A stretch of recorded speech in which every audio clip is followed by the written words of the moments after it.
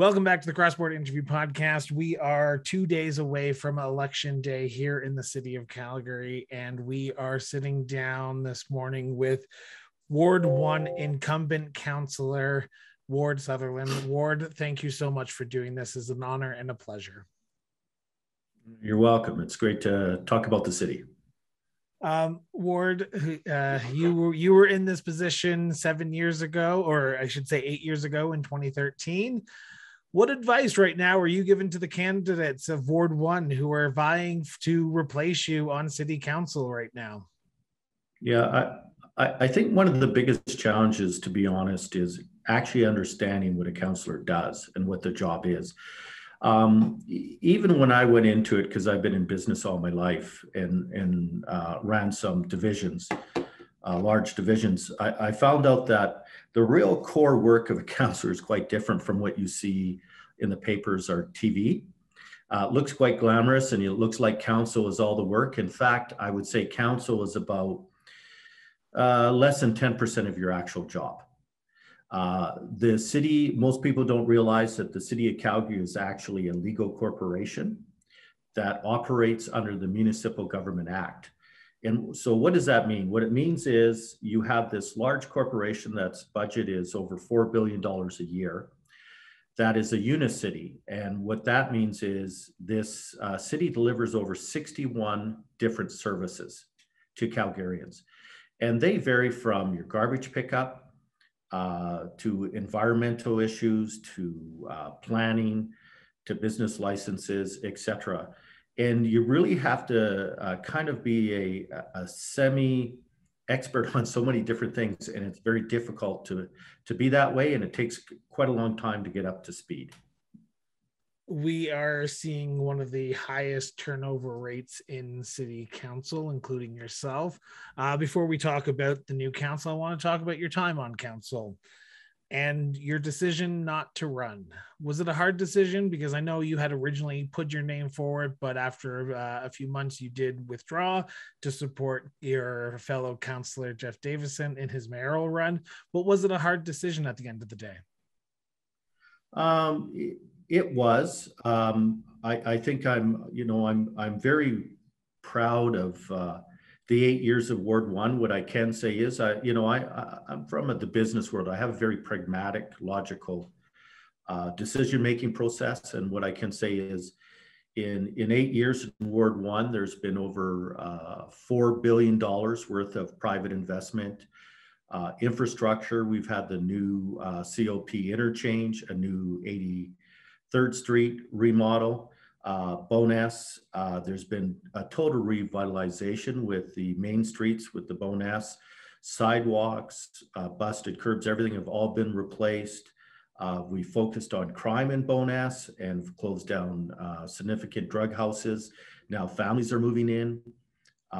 It's a complete change and it's a gem. And then on the park side, well, we got a new revitalized Bowness Park. We have a brand new Dale Hodges Park, and we have a brand new Haskayne Park, which we'll have access to next year. And some great developments like the Greenwich and Greenwich West that has, I don't know if anybody's driven by, but you see that massive, cool looking building. It's going to be a permanent farmer's market. So throughout the award and the different communities, there's been significant investment. Of course, the Shane Holmes Rec Center and two skate parks in different areas.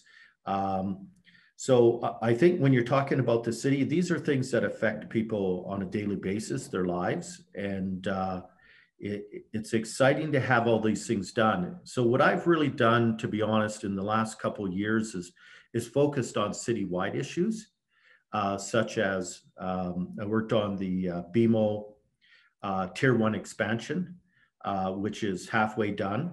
And then, of course, the event center and the entertainment district, which I don't think, it's hard to explain because people don't really understand that in that area with the Stampede, the overall plan is to turn it into kind of a Nashville entertainment and cultural district.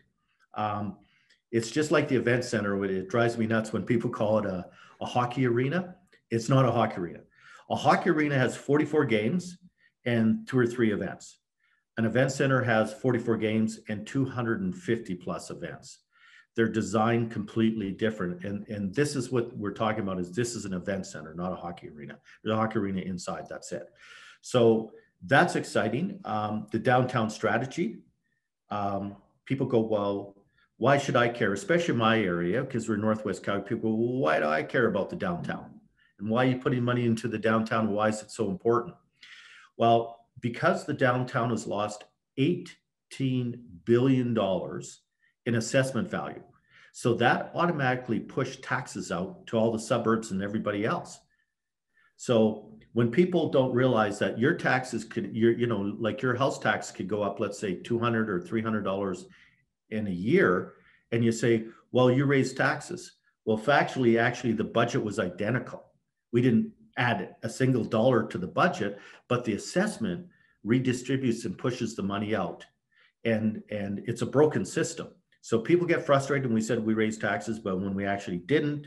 But did their taxes go up? Of course they did. But it was a broken assessment system that kind of screws things up. So there's still a lot of issues that have to be resolved that I was intending to get involved in on the third term. But I also, and you brought this up, and it's so critical, and I don't think people really understand, is even if you're well-versed and you're a good business person, etc., it will take you a minimum of 1 year to start to be effective in your job because it's so complicated. So when you're looking at 9 or 10 people that it's going to take a year to get up to speed, especially when I don't think people understand also is the vote is 8. So 8 passes everything or 8 fails everything. So when you're considering 9 to 10 are brand new, the role of the new mayor coming up is critical, that we have the right type of mayor. And that's why I actually decided, I changed my mind and I said, you know what, we need the right leader. And the people that were running, I didn't think was the right leader. And that's why I thought I'm going to not run and support Jeff Davison, because I think he's the right type of person. He gets things done. What I can say is a lot of people don't know that it's also normal, out of the 14 councillors, it's normal that 6 do 90% of all the work. So if I asked you today, who are those 6, would you know? I could probably name 4 out of the 6 that you're probably thinking of. But, and that's the challenge, is citizens wouldn't know who's doing all the work, because a lot of my colleagues spend more time campaigning, standing up and making sure they get in the paper rather than doing all the work in the committees, et cetera, where all the work gets done. So you might not get your name might not be recognized like other individuals, but you're actually doing most of the work. So it's really important that we have the right type of people joining council. The one strangest thing I think is, just from knocking on thousands and thousands of doors, I've never had one single person ask me what my background was. Not once. Really? And which, for this particular job, it's not like the province or the federal government. You should have some financial and business background, because city council is not a party. They're all individuals. And your job is to run the most efficient, effective city and all the services to all the customers and the citizens. And if you don't have any type of business background, how would you even know what questions to ask the administration? I agree. I want to go back for a second, because you just said something that has hit so hard on me, because I've tried to ask every single candidate I've chatted with in Ward 1 and across the city. But as a councillor, you are there to represent the people of your ward, but also you have to take into the consideration the larger picture, the city of Calgary as a whole, because our system is not ward versus ward. It's not community association against community association. It's trying to move the city forward as a whole. When I talk to candidates, they say our ward's broken, our ward needs more infrastructure spending. What do you say? What do you say to candidates who say you're only looking at the small picture? You have to look at the big picture, and sometimes wards might get missed. Sometimes infrastructure spending might not go to the project that you exactly want, but at the end of the day, the city is growing. Yeah, that's a great observation. I've always said this. I've been quoted on it. I've kind of come up with this saying is a councillor wears 3 hats. So yes, one, they represent their ward. The second hat, they represent the communities within the ward. And that's really important because the communities within the wards themselves, their needs can be opposite. So I'll give you an example. In Ward 1, Varsity has some of the highest percentage of seniors in Calgary for a community. Tuscany, that's in the same ward, has all the schools and number 5 in population density and young families. Their needs are opposite within the same ward itself.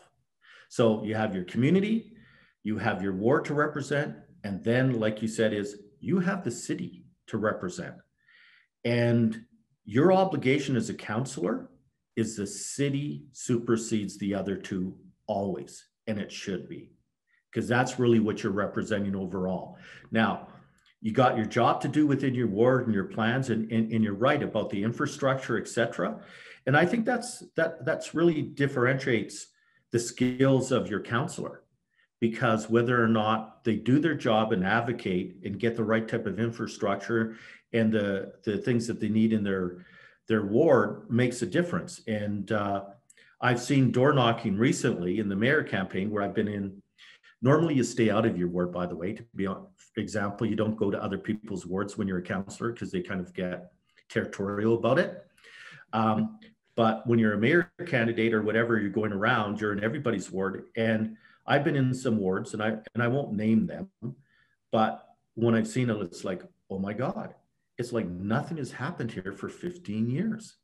There's busted sidewalks, the parks are crappy, all this type of stuff's happening. And I'm going, well, to be honest, I blame that 100% on the councillor. They didn't do their job. And how the heck did they get reelected? But they did. So it's kind of a strange thing. And you're right. You're there to advocate, but you're also there to, you can prioritize things, but you can also, you're there to get your colleagues, 8 of them at least, well, 7 others, to get an 8 vote and convince them, this should be the priority for the city and this is why. And that's really your job. We are at a crossroads in this city, and collaboration seems to be a weird word when you talk to incumbent councillors who are running for certain positions that are not councillor but mayor, particularly 2 of them. I'm not saying who, but I'm just saying 2 of them that I've had the pleasure of chatting to. We are at a moment in time when working together for the best of our city, because of the oil and gas downturn, because of COVID-19, the next 4 years are going to be the most critical in this city's history. And I'm going to say that without a word of a lie. And I think everyone will agree with me on that. How does the city come through this together? Because we are now at a crossroads where we are more divided politically and we are more engaged in petty politics than actually getting the work done. How do we do it? Yeah, I mean, I appreciate, one of the reasons I'm on the call today with you is you're independent and you're asking the questions of everything, which is very fair. And I think one of the biggest challenges that I've had, especially I've seen a significant shift in the media of how they report things at City Hall. And they'll probably attack me for this, but only bad news sells. Anything that's good doesn't show up in the paper. And it's sad that that's the way it's happening now. Because I can tell you, because after 8 years, I've been on 2 different councils now. And I would say that this council has achieved and passed more programs and productive stuff than in the last council, like tripled it. But you wouldn't know that in the paper because they're going to focus on that spat. They're not going to focus on the fact that anything got passed. Well, I'll give you a prime example is the rhetoric is always, oh, it's easy to say the city's an ATM. It's just an ATM. They're taking your money. Well, factually, we have cut $600 million over the last 5 years. Factually, it didn't even show up in the paper. We brought in last year EY financial experts to review our budget, to look at how it's done and look for additional savings. I can tell you 99% of citizens don't know that. And outside, and would you know that we're actually rated by S&P, that we're rated at AA plus for our finances and how it's handled? Wouldn't know that either. We're just pigs at the trough, and we're an ATM because it's a great spin to get people mad. Same thing with employees. Oh, we got way too many employees. So we have the exact same amount of employees right now that we had in 2013, and we've added 3 Lethbridges of population. Those are facts. It's not spinning. And it's interesting when you're saying about the other candidates. We have one candidate, and I'll be blunt, I'm not running again. So, I mean, we have Councillor Farkas. His job from day one is to disrupt, nothing else. All he does is disrupt. He's voted like 130 times no. All he votes is no to everything. I'm not sure how that's productive for council, because you're not a party. And I don't know. I mean, I guess 13 of us, with all our different experiences, we're all stupid, and he's the smart one. All 13 of us are dumb, and we don't understand what's going on, because that no is just great every single time. But it's interesting is his platform, his 10 platforms is everything he voted no against at council. But now these are the 10 platforms. I'm going, are you kidding me? And then people are believing it. It's a crazy world now, but that's what's happening. But I love this conversation so much, Ward. Thank you so much for jumping into this, because a lie takes 10 seconds to go around the world and people will believe it. The truth takes a year to even get off the ground, because people don't want to hear it after they've heard the lie. We are now in a moment in our society where the lie seems to be the winner. No matter what happens, if you tell a lie, it's going to be the way it is, and it's going to stay that way until the day the earth collapses or we're no longer on this earth. How do we fight that? How do residents get their information? Because we do have a media that is showing the bad, because like you said, papers sell, newsprint, radio gets tuned into if there's something negative and they want to hear it. How do we change that attitude? How do we change that atmosphere in today's society? Because that's what I think people are looking for. There are still, I hope there's still a part of the society that still says, you know what? I want the truth. I want the unvarnished truth, and I want to hear it from the people who are in power. How do we do that?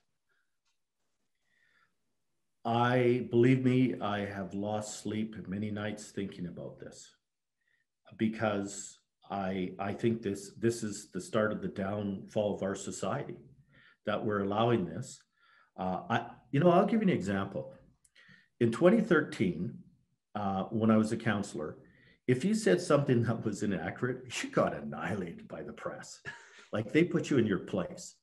Now you lie and boom, it's in the paper. And I've asked some of those people, you printed that and you know it's a lie. And they actually said, it's not our job to filter. And I went, what? It's free press. And I'm going, well, I think people reading this are thinking that you actually might have filtered this. But no, it isn't. And they're going to probably, the press are going to go after me. I think, I'm going to be as sarcastic as possible, but man, you should put on, the front of the Herald and the Sun is, by the way, these are opinions and we have not fact checked anything. And go at it. But I don't have an answer. I have no answer at all for it. It's been very frustrating for me when I go on social media and correct, for example, on like Farkas to say, this is absolutely not even remotely the truth. While the right wingers just hammer the crap out of you. You're a lazy ass. You should retire, and you just get annihilated. And no one listens to the truth anyways, because you're right. The truth wins. It's like, there it is. And the truth wins. I don't have an answer. I hope you do. I hope someone does. But I'm right trying, now, man. I'm trying to find that answer with these conversations and these interviews, but it's hard because I get attacked for even saying like boo about one candidate. And I just don't understand the society that we live in today, where this is our biggest issue that we have to fry, is someone stating an opinion and it's completely taken out of context, or someone gets attacked for it. And don't get me wrong, and I'm not going to pick on the far right. I'll say it's the far right and it's the far left. It's both spectrums. They're both equally as bad. What we need to get to is the center.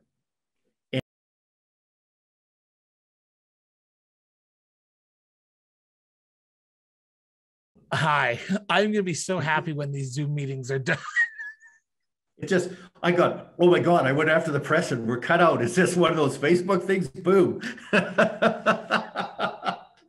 I got paranoid. I go, they're following me everywhere. I can't leave. I'm not even done my term and they're still hounding me. Wow. But I will. I'm not sure if you remember where you were. But I was ranting and raving. I forgot what I even said. But you were talking about the far right and the far left and the center, how people are more in the center, and the rise of social media. And you have probably seen this the best, because in 2013, social media was there, but it wasn't as prominent as it is today. Today, it seems like anyone who has an opinion is on social media. As the councillor for Ward 1, and to the people who are coming in as councillors, what would you say about social media? While it's a great tool to engage with voters, it can be a cesspool of negativity. How do you tell the person who is going to replace you to balance that need for social media against the need of actually reading all the comments? Because I know I can find myself going down the rabbit hole of social media. Yeah. You know, this is probably, I think, the number one challenge for every single councillor in Calgary, how to communicate with residents, because there's so many different platforms that people are on.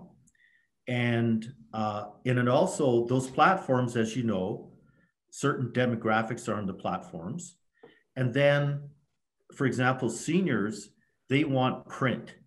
They want like a brochure, they want print. Different people want, okay, I'm on Facebook, I'm on Twitter, chit chat, whatever.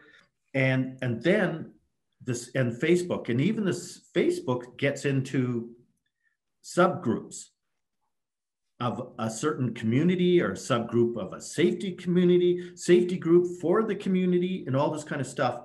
And I don't think people realize that the city of Calgary, so I'll give you an example. Back in, I think it was 1976, there were 475,000 Calgarians and 14 councillors. Now there's 1.3 million Calgarians and 14 councillors. Our ward is the size of Lethbridge. So it's a city. There's us, one person. When you think in Lethbridge, I think there's a mayor and 7 councillors. There's just us. So I have 3 staff, for example. My one staff, my executive assistant, does all my scheduling, filtering, all that kind of stuff. That's a full-time job.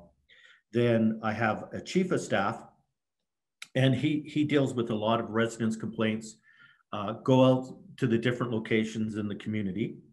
And then I have a full-time communications and analyst person that does all my social media and tries to track everything and tries to find out when people want an answer. And that becomes the problem. I'll give, a normal day for me is I leave at 7:30 in the morning, I get home at 9:30 at night. That is a normal day. That's every day. And then during the weekends, you have functions with communities, all different things going on. Then you have city functions that you go to on top of that.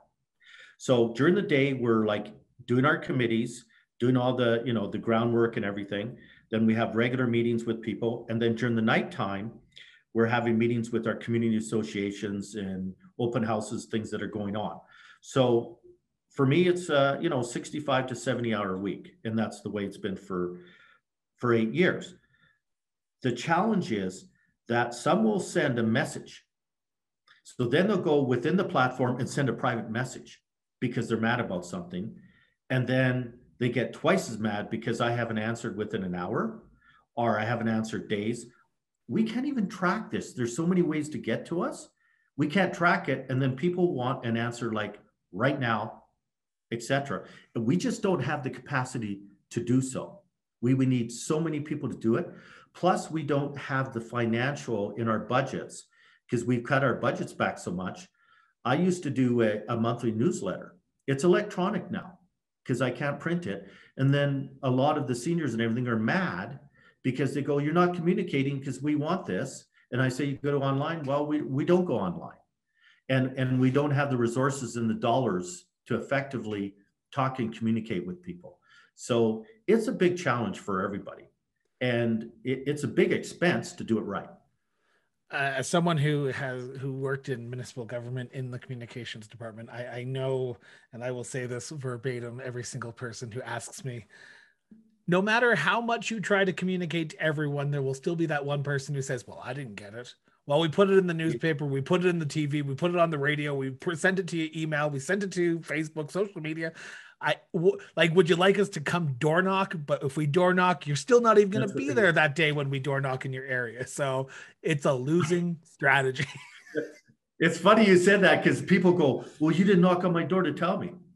And I just go. We are almost at the 30-minute mark, and I do want to get these last few questions in before we do a wrap up here, Ward. 8 years in one of the best cities of this country, in the chair of power, of responsibility of delegating money to services in the city. Did you enjoy it? You know what? It's like every single job in the world. There's always some really parts of your job you dislike, and the other parts that aren't great, that you love. I tell you, one of the greatest things, I think, when people say, well, give me the best moment or what happened, I can't give that because I've had a ton of them. What I can say is I have met so many incredible people across Calgary and Calgarians that I would have never had the opportunity to do so in my life, and the different groups and everything. And it's been a life learning experience for me. I love the city. I want to get back to, we need to be proud of our city. We need to get rid of this dark cloud above us because it's not true. There's a lot of great things happening. There are a lot of fantastic Calgarians that do incredible things for their neighbors. We are different. I've traveled all across Canada and the States and all this kind of stuff. We are different in Calgary. We're unique. And if we don't get back to it, we're going to lose it completely. And that's what I'm afraid of. But I love our city. It's been an honor to serve, and it is serving. People not think that is. We're working day and night. It's serving. It's been an honor. And, I'm looking forward to a different part of my life, but it's been a fantastic experience, and our love, and the love for the city never goes away. Well, I appreciate that, but you know what the follow-up question is going to be. Well, you can say you love the people, of how you met them and so many great experiences. Are you leaving with any regrets? I think push on an issue far enough, didn't get something done properly. Is there any regrets in a past 8 years as Councillor Sutherland? Yeah, I think, you know what, I've learned you can always do more. I think you have to walk away as you've tried the best you can. Would I like to do more? Yes, that's why I was initially going to run. I think my biggest regret or disappointment is just the last couple of years of how society is, as the ugliness of the society and the mental health issues that have come out isn't good for anybody. And I've tried to address those issues and in a positive way, and it's been frustrating. But I'm going to have hope. because you got to have hope and not give up. That's all I can say. So I'm not giving up. I'm disappointed, but I'm not giving up. I'm glad that someone's willing to say that. Don't give up hope in this city, because we have our bright future ahead of us. We are, like I said, this is airing the Saturday before Election Day. So this is 2 days away from Election Day. I've got to ask the question because I've asked it to your fellow councillors who are also retiring. Have you made up your mind on who you're voting for on Election Day? I can imagine who you're voting for mayor, but have you made your mind up on all the other issues? Senate, school board trustee, plebiscites, fluoride, councillor. Have you made up your mind yet? Or are you still like a lot of Calgarians who are still up in the air about this decision that they have to make? I have to do my research on senator. I have no idea. I'm doing my research on that. Obviously, mayor, I'll be supporting Jeff Davison, and I've decided on my councillor. Perfect. My last question to you, and this is going to, I want you to think about it. If you don't need to, then don't worry, but talk to the people of Calgary who are listening to this right now.